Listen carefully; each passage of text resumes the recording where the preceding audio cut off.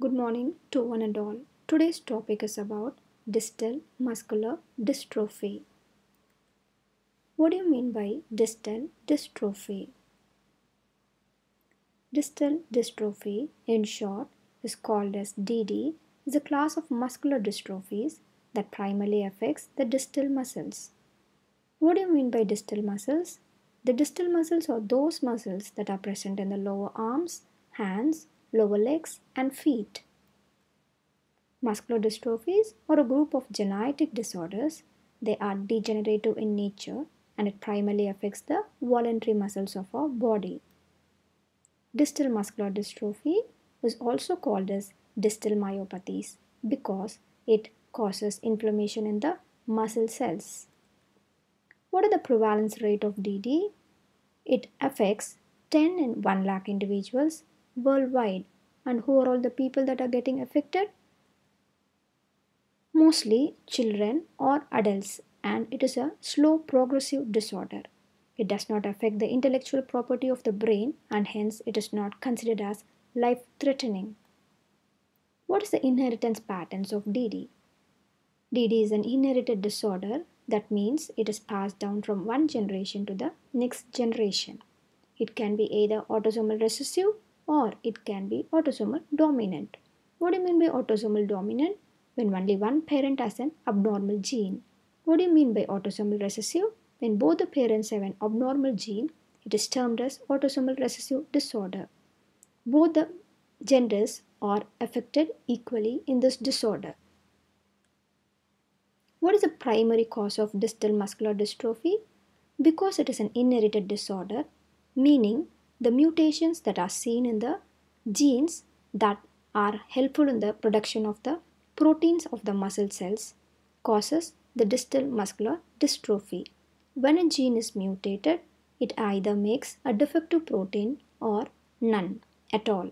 So most commonly, if a protein is defective in nature or if a protein is missing, these prevent the muscle cells from working properly, leading to the signs and symptoms of muscular dystrophy, namely muscle weakness over the course of time.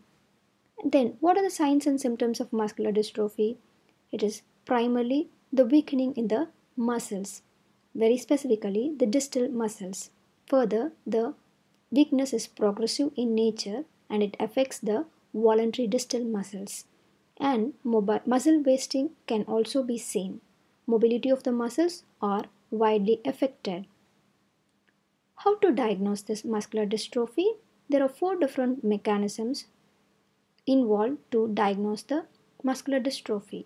One technique is nerve conduction studies and electromyography. In short, it is called as EMG. This test uses the electricity that are sent through the needles when the needles are inserted into the muscles of the patient and the electrical impulse is measured that are produced in the muscles as well as in the neurons. Moving on to the next technique, that is the creatine kinase test. Creatine kinase is an enzyme that are present in the muscle cells.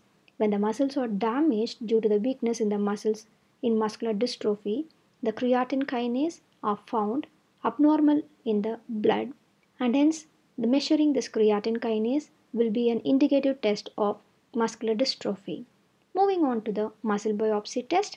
This test is done based on the results of the creatine kinase test. This test involves taking a small piece of muscle and examining it in the lab. After examining, if the abnormal proteins are present and the levels of abnormal proteins by means of the fluorescent techniques will tell us the severity of the muscular dystrophy. Moving on to the last technique, that is genetic testing.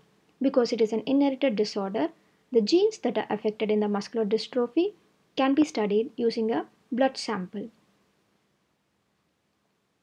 Moving on to the treatment procedures that are employed in the distal dystrophy. So there are most commonly 3 different type of therapies are involved in treating the DD. The first one is physical therapy, followed by occupational therapy, followed by mobility devices or braces implantation. If a person is having problems during swallowing or if he is choking, then assistance is required in order to prevent the aspiration or choking problem. If the heart is affected, then he should be monitored.